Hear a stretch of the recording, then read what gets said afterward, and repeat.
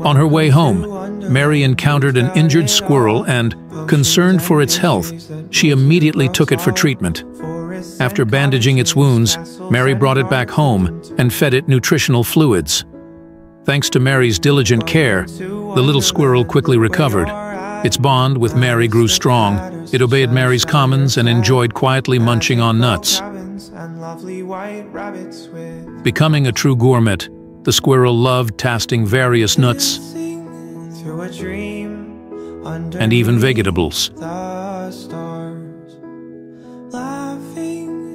Sometimes Mary would bring gifts for it.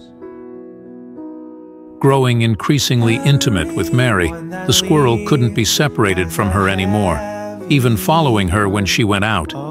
Mary even built a mansion for it, and every day it would wake up comfortably in its treehouse, ready to spend another day with Mary.